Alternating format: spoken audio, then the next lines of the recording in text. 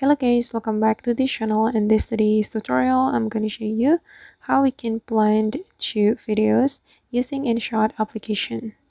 Alright guys, here I have created a project in my InShot application, and for example, I'm going to blend this video with another video.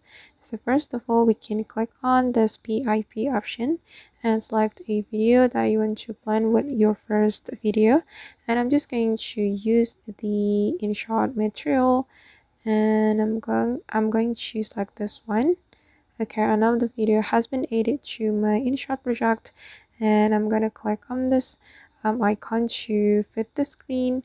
And if we want to blend two videos, we can click on this blend option and select the blend mode that you want to apply to your video.